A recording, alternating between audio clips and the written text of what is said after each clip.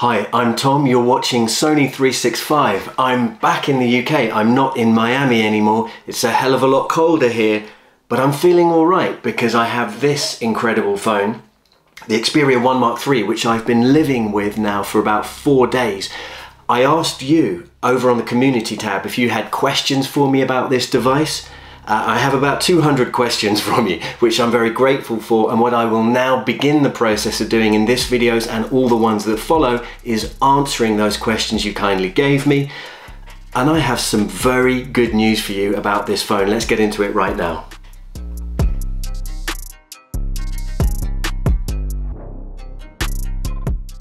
So in this video, I'm going to tell you about the design of the Xperia 1 Mark III. I'm going to compare it to the 1 Mark II as well, which I've been using as my daily driver for most of the last year or so. I'm also going to make some comparisons with the S21 Ultra. I'm not going to talk about the camera tech in this video. I'm going to focus on the questions that you've given me on the display tech, the sound, and a few other bits and bobs. But let's begin talking about the design. So for me, the best starting point here is to say, of course, this is a 21:9 aspect ratio. And what that basically means is you get the full phone experience, but without having to lug around a wide, heavy, cumbersome phone, which I hate to say it, like the S21 Ultra here, after a while that wears thin. You don't have that problem here.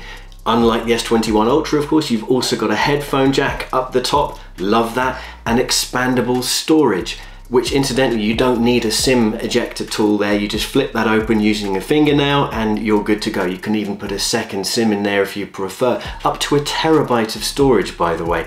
It shouldn't be so difficult to find flagship phones that have both a headphone jack and expandable storage. But it is difficult because it seems the more we get into things now, the more manufacturers want to take away from their flagships. Not Sony, they're giving us more. In terms of giving us more, we have more buttons down this side of the phone than we did with the Xperia 1 Mark II. Volume rocker, the power button is slightly recessed this time round and it's a matte finish. We've also got the big G, the GA button. I'm just trying to avoid setting off my phones here and maybe yours. And the dedicated shutter button at the end there, which now has a textured finish, and I like that very much. But yes, over on this side of the phone, of course, I have to say, it just looks superb, doesn't it? I mean, when we compare it, there we go, let's try and do that there, with the Xperia 1 Mark II, you notice straight away that matte finish, which is so similar to the S21 Ultra. Actually, it's a little bit lighter than the S21 Ultra, and I like that very much because what it does is it sets off perfectly the Zeiss lens coating there, which is obviously beautiful, and it's a bigger camera setup. I'm going to come on to all the camera tech in a future video, but it's a bigger camera setup than before. It doesn't protrude quite as much, although the overall phone is actually thicker than the Xperia 1 Mark II. Ever so slightly. That's mainly because, of course, it houses the bigger battery, which we're going to come onto in a second as well. But yes, first impressions, as soon as I took this out the box, and by the way, included in the box is the 30-watt fast charger. Again, you don't get that with the S21 Ultra, no charger at all, and the USB-C to USB-C cable. As soon as I took it out the box, you can feel that you can sense it immediately. They've managed to shrink the bezels, and so the screen actually feels bigger than it is on the Xperia 1 Mark II. It isn't, of course, they're both 6.5 inches, but the narrowness of the bezels at the side, you really do notice straight away. Technically, the bezels at the top and the bottom are also a little bit smaller as well. I'll show you that now. Front-facing camera here, the sort of cutout there is smaller, but really it's a very, very similar looking phone. But I've got to say, the matte finish, that beautiful looking camera tech on the back there, this really, and of course, let's not forget, you only had to look at the Xperia 1 Mark II and there'd be fingerprint smudges all over it. You don't have that problem with the 1 Mark III, and I love that. So over on the front then, we still have stereo front-facing speakers, and I'm going to tell you how good they are in just a moment. The notification light is still there. Again, it's another one of those features, isn't it, that keeps disappearing, and it has been over the last few years, but Sony still has it, and I love the fact that it's there. I also want to point out that the front and back Gorilla Glass Victus, and that's as good as it gets, so I'm very happy to see that there. IP68 water and dust resistance there as well.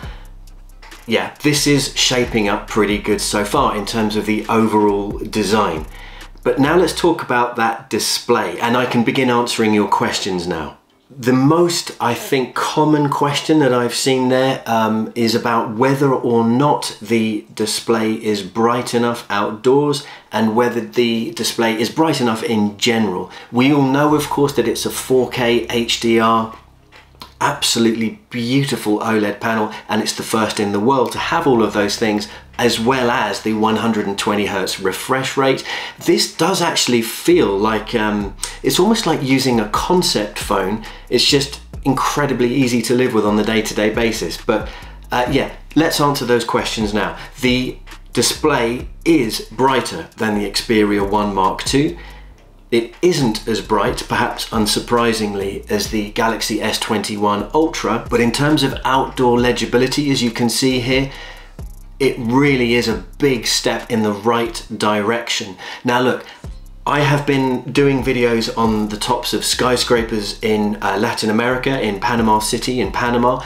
I've also done videos out and about in Miami on Ocean Drive, I think the last one, and actually weirdly enough the next one, because we're going to go back in time a little bit for a 10 Mark III review.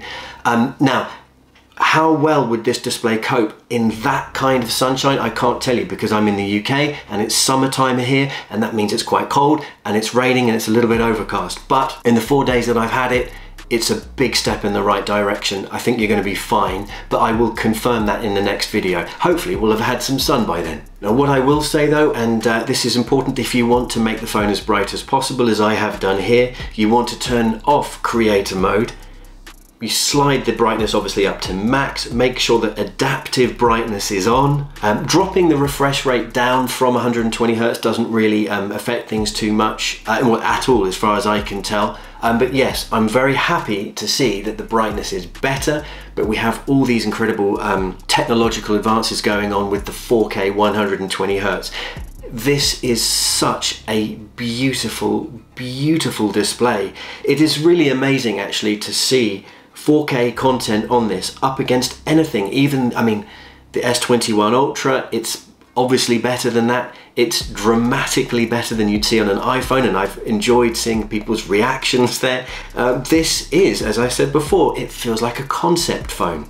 So the other question, probably, you know, the second most popular question there has been whether or not you can reduce the resolution down from 4K in the settings there, and you cannot do that.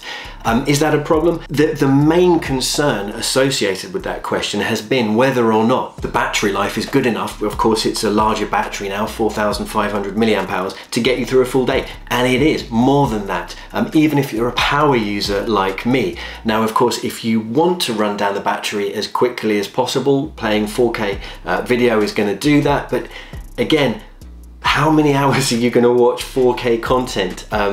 You know, on the bounce? All I can say is you don't have to have battery anxiety here. You don't have to worry.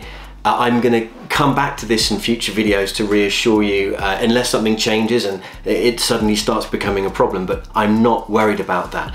Will Sony in the future give us the option to drop down the resolution? Maybe, but as things stand right now, just changing the refresh rate, and of course you can change the color settings to your heart's content. This works very well for me. Now, I'm not the kind of person who takes selfies. That's literally, quite possibly my least favorite thing to do. Let's talk about the front-facing camera, because that's another big question. Specifically, is it better than the Xperia 1 Mark II? Now, I said that front-facing camera was pants. It is a little bit better. Yeah, no, it's better, but again, it's not going to be industry-leading by any stretch of the imagination, but it's okay. So now let's talk about another issue that you've had there a lot of concerns with screen rotate and whether it's any good or not. It's actually absolutely fine. It's just as quick, if not maybe a fraction quicker than the Xperia 1 Mark II. I can only say that perhaps some of the YouTubers that have been talking about that being a problem, I don't know if they had software that was sort of not ready for release yet or something, but yeah, do not worry about that at all. You're absolutely fine there too. By the way there, just a shout out to our friends over at Gravy Beats. We use their music on this channel, Trapanese. I absolutely love it, and I always say, do check out their channel, Gravy Beats. It's fantastic. Give them a sub. They're nice people too, which helps. So another question you've asked me is about overheating and if that's a problem. All I can say is I've been trying to record 4K footage long enough to make the phone overheat. I haven't been able to do that. Would I have been able to do that perhaps if I was back near the equator where I've been spending a lot of time over the last few years? I don't know. I mean, maybe, but I will keep trying to make this phone overheat, but I haven't managed to do it so far. I think that's a very good sign. I'll talk more about video recording and photography, of course, in future videos on this phone. Right now, I just want to focus on some of your main questions and concerns. Now let's talk about those front-facing speakers. You're going to like this. Are they 40% louder? I don't know, but they are definitely louder. That's good for music, of course, and watching movies and all that kind of thing, but it's also really useful, I find, for speaker calls, using the conference calls, that sort of thing. It can get above any background noise even better than before, and that was a criticism I had of the 1 Mark II. I love the sound quality, but I wanted more volume. We've got that now, really happily. So what else can I tell you about the speakers? Well, when I've compared them here with the Xperia 1 Mark II, there is more bass, there's more information generally, more clarity. When I compare it with the S21 Ultra, that sounds a little bit louder still, but much more clumsy in terms of its ability to reproduce sound. And of course, it's not that proper stereo that we get here on the Sony. It's all heavily down one end. Yeah, I'm not too keen on that, I have to say. Generally speaking, this is pretty much as good as it gets in the sound department. And then of course, 360 spatial sound. An interesting effect when I'm using, for example, the fantastic new WF-1000 XM4 in-ear earphones there, which, I mean, that is a very cool effect. I wouldn't say it was much more beyond a cool effect for me at this stage anyway, but on the phone itself, it's much less successful in terms of creating that sort of impression. Yes, you can sense the difference to some extent, and you sort of, well, I found myself thinking, oh, okay, all right, I won't be needing to do that again. But yeah, why not? But what I will say is you need, if you want to use that setting, to disable DSEE Ultimate, which for some reason I always want to call DSEE Extreme, but it's not. Ultimate is the correct word there. The other question there that you've been asking quite a lot is about the haptics and the vibration motor there. It is a little bit better than the 1 Mark II, but it was brilliant on the 1 Mark II. That, I mean, watching movies and even listening to music with that feature enabled, yeah, I enjoy it. I think it's cool. I mean, it really is not, as I've said before in my 1 Mark II videos, it isn't just a gimmick, it really is cool. I enjoy using it, and it is better. That's welcome news. Now, a lot of YouTubers love to have a proper whinge about the 21:9 form factor. I've never understood that. I don't get it, and I definitely don't agree with it. One of the things they say, of course, that it's difficult, you know, trying to reach with one hand all the way to the top of the screen. But that's why Sony has basically given us a few little bits, I call them sprinklings of Sony magic, that work perfectly with this form factor. So one-handed use is easy. You've just got to make sure that the phone's enabled for that.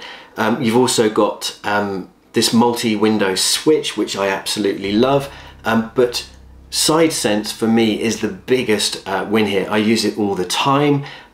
It makes navigating this phone, whether one-handed or not, just absolutely brilliant. So you've got stock Android 11 here, pretty much, but with that sprinkling of Sony magic on top, which absolutely brings the form factor to life for things like multitasking as well. I mean, that was the case with the Xperia 1 Mark II before it and the other Xperia phones, but this time around it's just been enhanced a little bit more.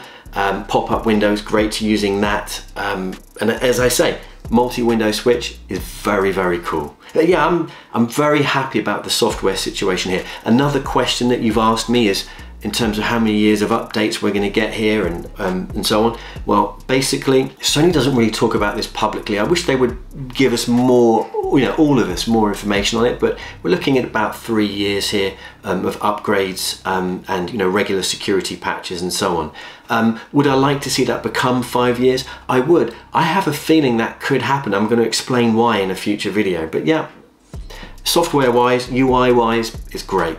So far, I can say, as I've sort of briefly mentioned before in this video, this phone does feel significantly better than the Xperia 1 Mark II in all areas, which of course you would hope would be the case. It isn't always the case when manufacturers bring out the newer model. It's not always better. There can be some real problems there. There aren't problems here. It is better in all areas. If you've already got an Xperia 1 Mark II, you will notice those differences. Is it worth the extra money, or, you know, trading up?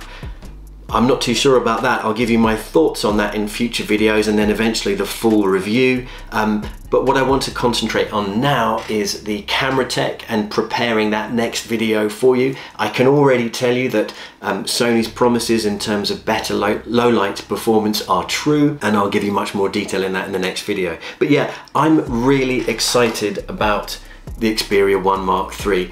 A concept phone, and as you know, I feel very strongly about Sony products from an ethical standpoint, but it's also a concept phone with bleeding edge tech, but some kind of really thoughtful, useful features that make this phone so easy to live with on a day-to-day basis for many years. So it's the best of all worlds in that context.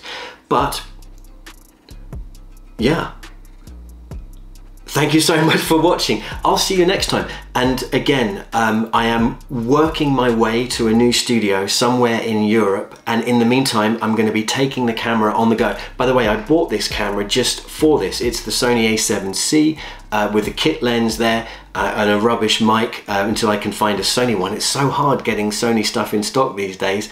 But yes, thank you so much for watching. I'll see you in the next one, and eventually we'll be in our new studio again, and maybe we can find another bonsai, just like Bob the bonsai, which I had to leave back in Panama. Thank you for watching. I'll see you next time.